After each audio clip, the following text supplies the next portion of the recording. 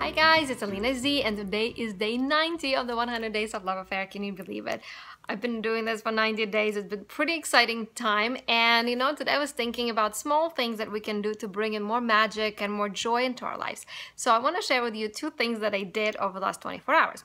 First of all, I adopted a little unicorn. Her name is Luna Blossom, and I just love it because it reminds me to believe in magic, believe in unseen, trusting the universe. So that is something that I did, and she was $10 to adopt, so it was really cool.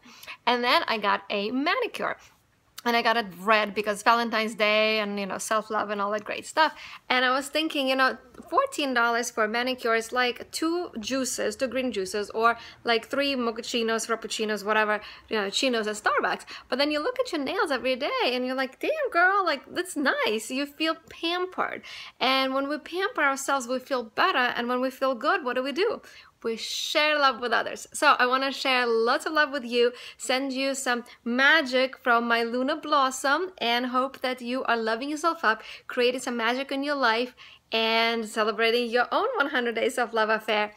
And share please on YouTube and Facebook how you're loving yourself up. All right, until later. Bye.